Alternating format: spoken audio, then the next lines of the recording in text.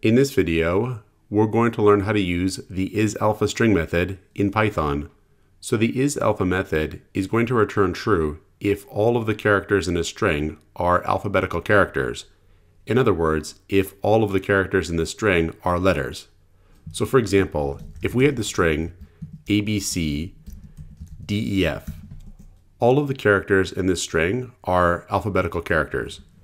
We could output the result of calling the isalpha method with this string. And in this case, we expect the method to return true. So we'll save the program and try it out. And we do get true.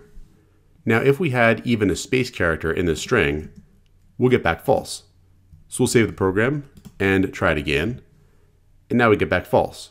So if the string contains even one non-alphabetical character, whether that's white space or a digit or punctuation marks, the method is going to return false.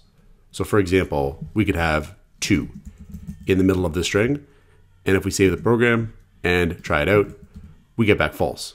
Now the modern English alphabet has the letters from A to Z, both uppercase and lowercase. The method will work with international alphabets as well.